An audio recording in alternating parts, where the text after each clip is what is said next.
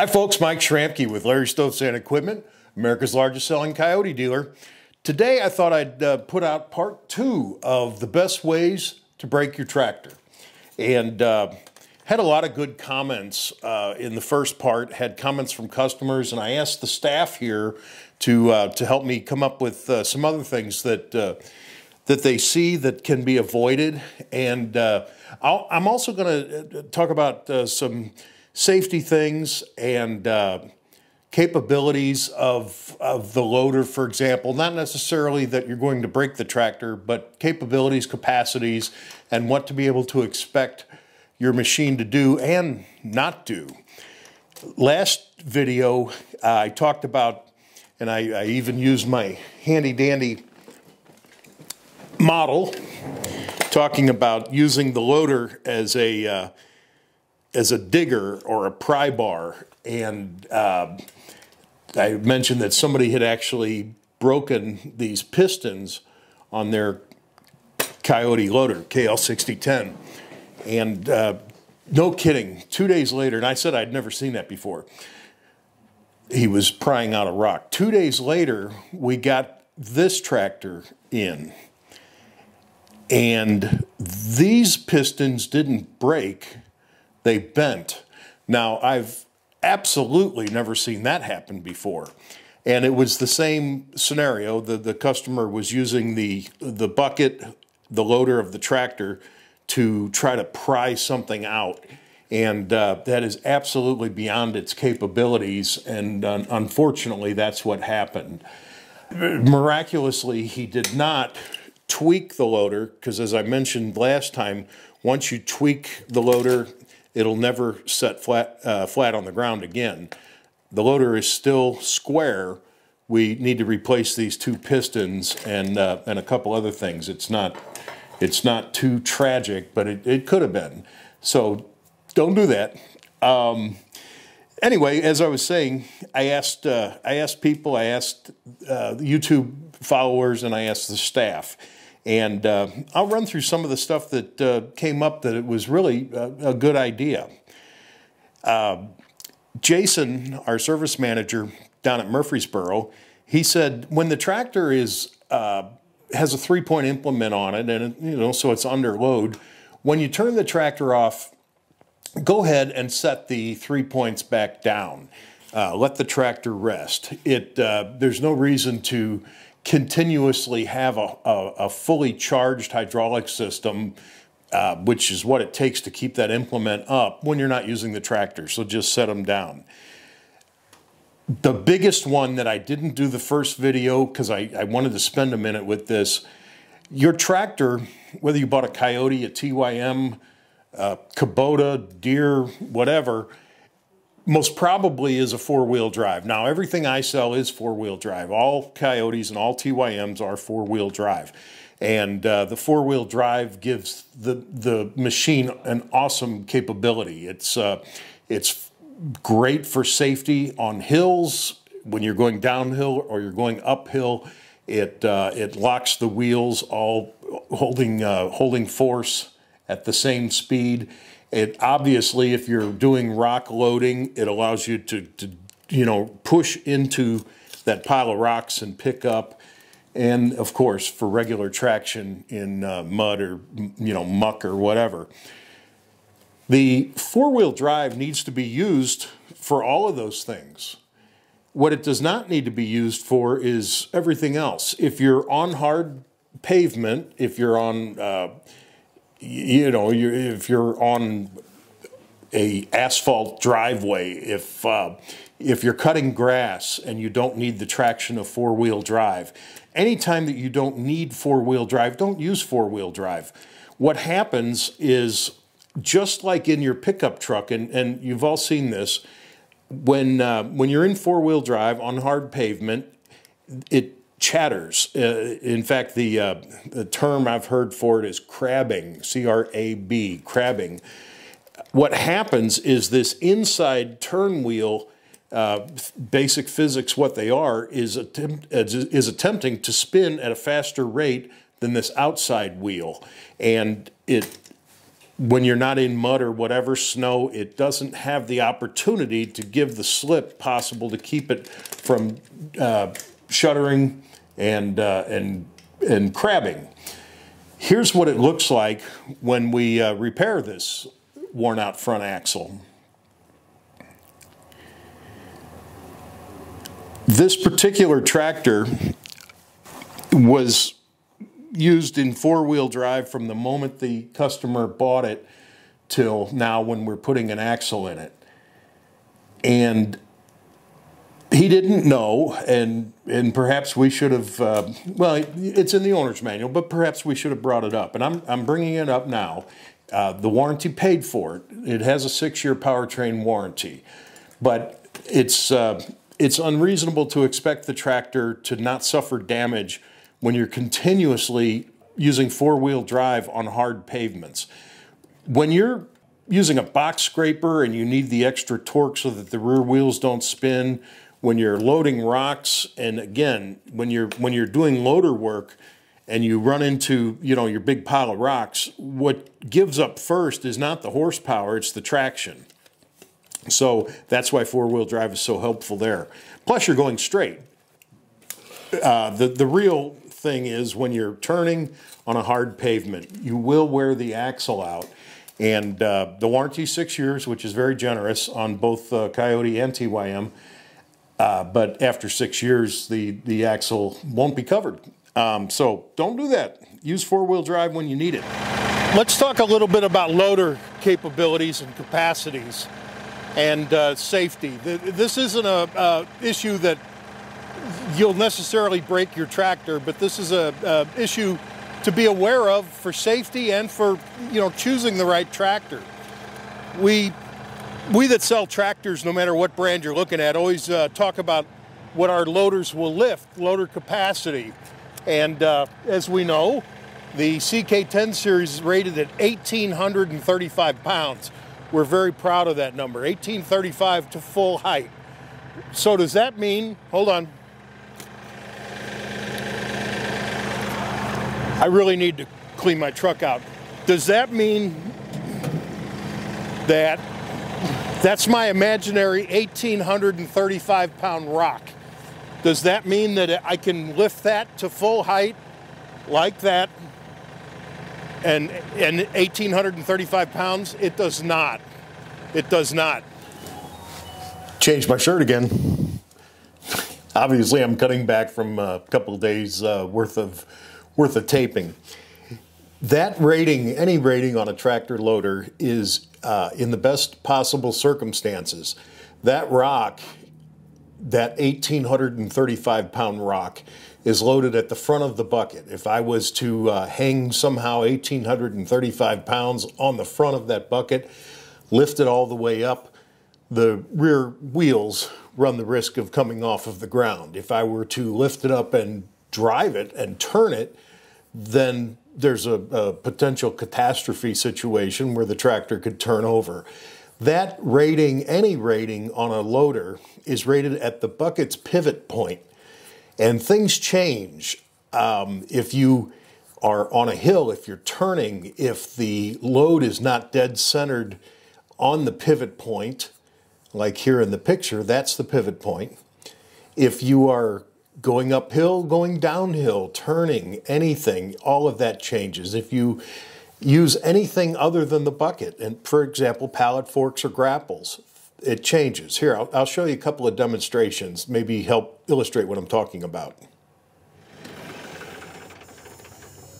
It's important to know that that 1,835 pound rating, or any rating on any tractor's front loader, is rated in the best possible scenario. And that would be level ground. It'll lift that much up in the air without the rear wheels coming off the ground. So here's where it's not 1,835 pounds. What if you're on uneven ground?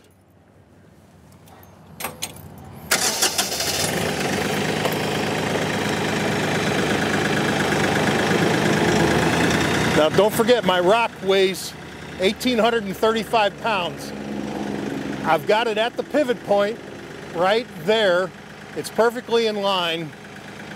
but the ground I'm driving on is uneven.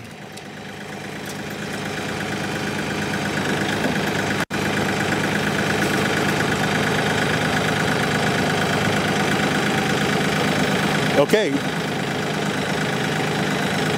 what's happening right there, I'm in two-wheel drive.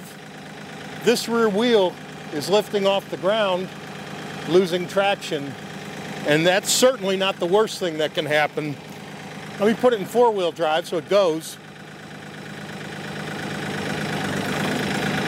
I'm not going to do it. The worst thing that can happen, in this case, uneven ground, loader all the way in the air, is a rollover. Please remember that that rating is a standard guide to use to compare tractors. It's not to compare capabilities. Lighten your load, and for goodness sakes, keep your load low. By keeping the load low,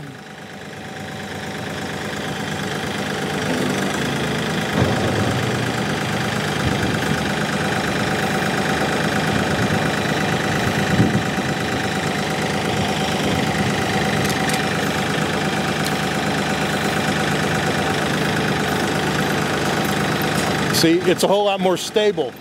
It's still not stable enough to protect you from rollover, but if I lifted that bucket right now all the way up into the air with fully weighted down, I run the serious possibility and probability of a sideways rollover. So when you're on uneven ground, lighten your load. It will not hit those kind of numbers. It won't come anywhere close to it. That 1,835 pounds, as I said, is under the best possible scenario, which is right here. This is the only place, and I'm not even moving, this is the only place I'm confident that the loader maxed out at capacity, the tractor will not roll. Anything changes from here, including driving for that matter, lighten your load. Take 2 scoops. That number is for comparison, not for actual capability. And I think hopefully you can understand the difference what I'm saying. Here's where the loader's capacity, the capability, and the rating are completely different. Anytime you take the factory bucket off and you put something else on, a grapple, hay spear, pallet forks, everything's different. The fulcrum changes. Right here, I've got 1,835 pounds. I found 2 smaller rocks, so they're each 917.5 pounds each. How is that for fast? 917.5 pounds each, equaling 1,800 pounds. I bought a tractor and it doesn't move the pallets that I want it to. Well, tell me how you're doing it, and this won't work.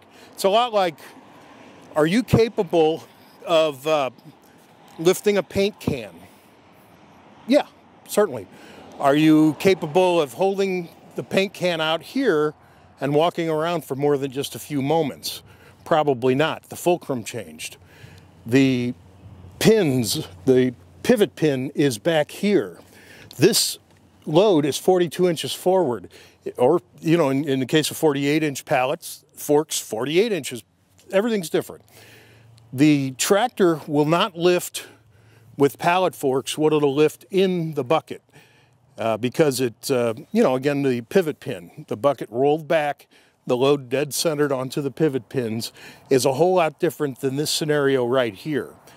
So if you need to rely on your tractor to move pallets, think about the heaviest pallet that you're going to be using, and then talk to your salesperson about what type of loader, what type of tractor can do it safely, and what type of ballast. It is always a good idea to use ballast.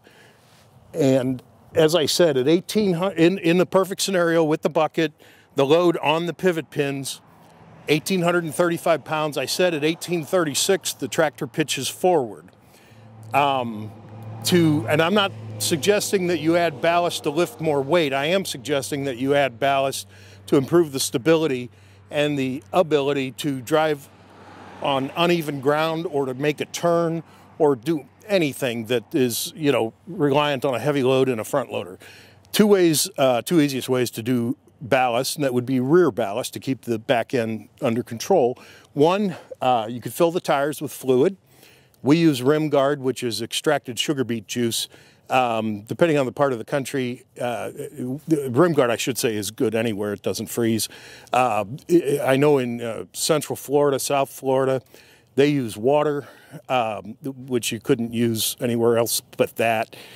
Some people use water and alcohol mixed, water and antifreeze mixed. Problem with antifreeze is the ethyl glycol alcohol that makes it antifreeze also poisons livestock and pets. So if you get a flat tire, it's a very sweet taste and it's very enjoyable for the animals until it's not. Something inert like extracted sugar beet juice is great. Water only if you're in an absolute non-freeze area, but ballast, that's one way to do it, is to fill the rear tires. The other way is to add an implement to the back. So if, or a combination of the two actually, if you were going to do some heavy loader work and you know you're going to be careful, you're going to be cognizant of the capability of the tractor and the implement that you're using on the front, you're going to go slow, you're going to keep the load low, you're going to do everything right. You could add a box scraper, rotary cutter, one of your implements to the back of the tractor, and that would also add ballast. Most folks that buy a tractor from us do have the tires filled. It's not very expensive, and it's a way to kind of set it and forget it. You know, this tractor right here would gain over 600 pounds of rear ballast if the tires were filled with Rim Guard. And if you hung a cutter on the back, you could approach 800 pounds, maybe 1,000, or tiller, you know, you get the idea. You get the idea. The point is, know that that rating is for comparison. It's for when the machine is in a perfect scenario, it's not moving, it's not turning, it's not doing anything. The load is centered right over the pivot pin and you're raising it 8 feet in the air. Yeah, 1835. Anything else, any other scenario, it changes and it drops dramatically. So that's my 2 cents on loader lift capacity and capability and safety. As I was putting that set of pallet forks away, something else occurred to me. This isn't related to braking your tractor, but anybody that's ever owned a post hole digger, the first time they used it would have to convince me that they weren't fibbing if they said that they didn't drill it into the ground and have to dig it out by hand. When you're using a post hole digger, what you're trying to do is drill into the ground. You're trying not to screw into the ground. If you do not run the PTO fast enough, this will turn very slow and it'll start to drill into the ground, making a perfect cut just like that. And here in Tennessee, where all we have is rocks and clay, it's done. If you try to move the tractor back and forth, you'll break this. There's no reverse on the no reverse on any of our PTOs. So what then? Well, then you get a shovel and you dig it out. So how do you not do that? Run the auger fast. Run it at an appropriately quick speed and go down, bring it up, go down, bring it up. Let it clear instead of making grooves. You don't want grooves in the hole that look like that. You want it smooth. So, you know, down several inches, up, down several inches, up, and do that, and you will not drill this into the ground. It would make the perfect anchor for a mobile home. It'd be there forever. Just a thought. Any 3-point implement that you run on your tractor, if it has a gearbox, it has one of 2 ways of protecting the gearbox and the drive shaft and the tractor and the device itself. The standard way is this right here. Picture the drive shaft being over that. What is that? That's a, don't say bolt and a nut, it's not. It's a pin, it's a shear pin, and there's a big difference. That is designed to fail. That's designed to be the weakest link on the whole system. So if you're cutting grass that's this high and you run over a shopping cart that somebody left there 35 years ago, what's going to break on this machine is this pin. So, by the way, buy a bunch of pins, keep them with the tractor. They do break, and thank goodness they break, because they're a couple dollars versus anything else. The other way is a slip clutch, usually found on heavy-duty equipment. A slip clutch does not have that pin. In fact, I wonder if I could show this. This tiller, this thing with all the springs that looks like a clutch, it is a clutch. It's a slip clutch. When it hits that shopping cart, the drive line in and out real fast. You won't even know it happened. And that's what protects the drive line of the heavier equipment or tillers, the stuff that is prone to run into nasty stuff. So not much to think about on that, but on these, don't ever put a bolt in there to replace it. The next thing you hit, something dramatic will break. They're called shear pins, and they're designed to break. As I walk through the implement yard, I keep thinking of other things that I could mention that won't take too long. I'm trying not to put anybody to sleep. If you bought a trailer from us to take your tractor home, or if you ever use a tractor, keep in mind trailers, and I don't care how much you spend for a trailer, it's not going to have the longevity, the durability, the set it and forget it that you're used to with, I don't know, a $90,000 F-250, a $90,000 Silverado, whatever. These do need to be checked, and they do need to be maintained, and they do need a certain amount of maintenance. A new trailer, as you can tell, this is how we get them. This is how everybody gets their trailers. There's one on the bottom, and they stack the rest, and the tires are laying on the decks. So when we assemble them, we use impacts, and we drive the, we drive the lug nuts on, obviously. They come loose, especially on new stuff. So, when you drive away, the first time you stop for fuel or whatever, you need to retorque the lug nuts. You also need to retorque the lug nuts on a fairly often basis. The other thing that will not act like your $90,000 F-250, the trailer wiring. The wiring that goes to the lights, the wiring that activates the electric brakes. They're left to the elements. They do as good as they can to protect, but the fact remains, you could be driving through your yard and snag this and not know it until you either get a ticket or get rear-ended. I really do, and I tow all the time, I mean like daily. I do check that the lights are working and that the brakes pulsate. If you have a truck, hopefully you do, that has an electric brake module, you'll need to set the resistance. That's an owner's manual thing. I'm not even going to try to get into that, but you'll need to adjust the assistance of your trailer depending on its load, and to activate the brakes. Very important. 15 seconds on a box scraper. A box scraper is a box scraper. There's no gearbox, there's no anything. What can you do to break a box scraper? Well, the two things that break on box scrapers, one would be the scarifier. They're specifically made out of a cast iron in hopes that they break before the structure of the device breaks. So that's, and when you break these, you go to Tractor Supply or, come here, whatever, and you buy a new one. They will break, and they do break. The other thing, this is a heavy-duty model. This one has half-inch plate steel, so all the steel around here is a half-inch, and the standard duty is 3/8 of an inch. And where that mostly comes into play, first off, if you've got a 30, 40, 50 horsepower tractor, this would be overkill. But you get, 70, 80, 90, 100, whatever, then it is possible to break the box scraper. And I'll tell you what breaks on them, besides the Scarifier, which is going to break anyway sometimes when you hit something that you didn't know was there, is this, the sheet, I almost said sheet metal, it's not on either one. It's box tubular steel right here. Picture that Scarifier being torqued back and not breaking as quickly as you'd like it to break.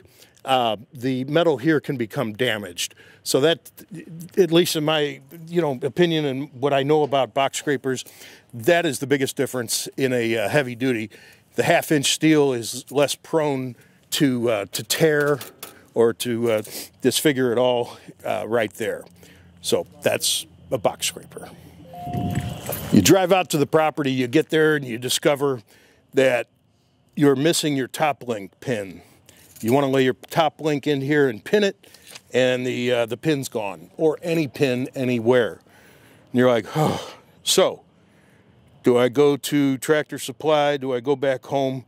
What do I know? I'll stick a screwdriver in there. All I got to do is cut this acre, and I'm out of here. Don't do that. Pins are pins. Don't use pins that are too small. Don't use anything other than a pin as a pin. Just don't.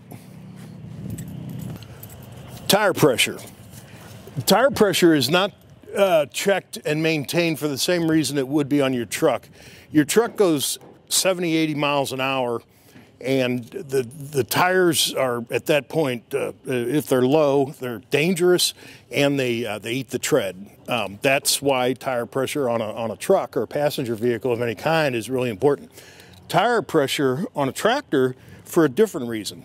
What you can't see here on this RX 6620, this tire is flat. I walked by and it's waiting to get it fixed. But anyway, I walked by and it had a flat tire. So what I did was I put the loader down, and lo and behold, it's not flat anymore. But if I jump on the tractor, I lift the loader, I drive off, I'd make a turn, then the wheel spins the tire off, and you ruin the tire.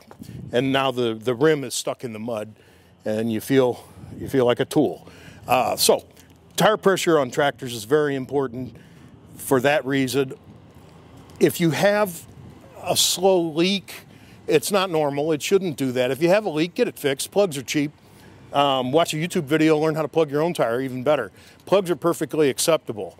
And if you have a leak on a tire, if it's this tractor or any tractor, you fill it up and you go out to do some work. You know when you find out that you made a terrible mistake? When you have a heavy load in the loader and all of a sudden the tire decides to, that little tiny hole that a thorn put in it now is a big hole. You lost all your pressure and the tractor starts to pitch to one side or the other. So keep tires inflated. Dust covers, use them. If you take the dust cover off of your plug-in port in the back, replace it, and the screw-on dust cover that came on the PTO shaft, replace that too. Eventually the grime that ends up on the PTO shaft will work as a slow-acting sandpaper to whatever you're trying to turn. It's just a nice thing for the tractor. Just throw some grease on that so the next time you hook something up, it's a lot easier, and put the dust cover back on. Well, a word about attaching or removing implements that have hydraulics as part of their deal. If you're new to this, or if you've ever tried to walk up to your tractor and plug in the hydraulics or release the hydraulics and it absolutely won't go, and you're like, man, I used to be strong. No, it's not that. If the 3-point arms are up, if the loader's up, if the hydraulic system is not at rest, you'll practically never get these things coupled or uncoupled. That's a couple thousand PSI that's built up there, and that includes if the tractor's not even running. Right now, with the 3-point up, there's a hard charge on the entire hydraulic system, and coupling these lines will be nearly, if not totally, impossible. Another thing is, when you put the tractor at rest and you're done, especially if there's an implement on it, let's say this, it's not really important if there's not, but if there's an implement on it, go ahead and, well, the draft's up, hang on. Go ahead and let the 3-point down. Let the tractor catch its breath. It wants to rest just like you do. So the hydraulic system is not at all under charge right now. I know you've looked at these and said, what the heck are these things? Well, it kind of looks like it goes here, and it looks like it's adjustable for what size you are, but what is that? Do I wear a seatbelt all the time? No, I don't. You should. The owner's manual says you should, but I recommend you should. So for all the legal clarifications there. Do I wear a seatbelt when I'm on a hill of any kind or doing loader work? Yes, I do. The tractor and you will almost absolutely positively survive a rollover if you're strapped in and the bar is not folded over. That's another thing. There are times that you have to have the bar down if it doesn't fit your garage, or you've got a covered trailer or something like that. But when the tractor's in use, put the bar up, bolt it in place, pin it in place, however it's set up. This tractor will be able to end up upside down, you hanging by your waist from the seat belt and not dying. So seat belt, roll bar combination, especially doing loader work and on hills, up and down hills or side to side hills.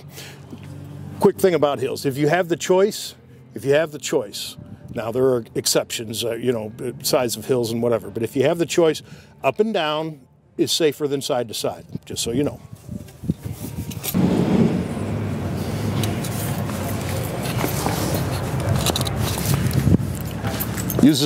I'll use this old Kubota for this point. When your 3-point arms are not being used, don't be this guy. Don't be this guy that lets them swing free. When you go around a turn or you hit a bump or whatever, it flies into the tire, and just like that, it'll take a giant chunk out of the tire. Don't be that guy. Let me show you which guy to be. Be this guy. Got a rubber band. All right, last one, I swear. Trouble is, I changed my clothes again, huh? I got my my Coyote Chucks on. Yeah. Last one. I walk around the lot and I see things and I say, well, that's worth mentioning. This one isn't just worth mentioning. It's top of the list important. Your fuel supply. If you have an engine, any modern engine, especially if the engine is CRDI, common rail diesel injected, or common rail direct injected, the fuel system in the tractor cannot accept any contaminants, and I mean any. The fuel in a CRDI engine is pumped out at 5,000 plus PSI through a injector that I don't think the human eye could see how small the diameter of the port is. And so you can imagine any contaminants in your fuel make your tractor not run. Now the fuel filter does its best to grab all it can, but it's still, we still see cases where usually it's, well, this is the bane of our existence. It's an old diesel drop tank like this one in the picture. If your neighbor left you one of these in his will, use your tractor to dig up his grave and put that thing right on top of him and put the dirt back on it. These are not good. They're no good. They will rust. They will get contaminants in the fuel. There's one of two ways you can handle fuel supply for your tractor. Hang on one second.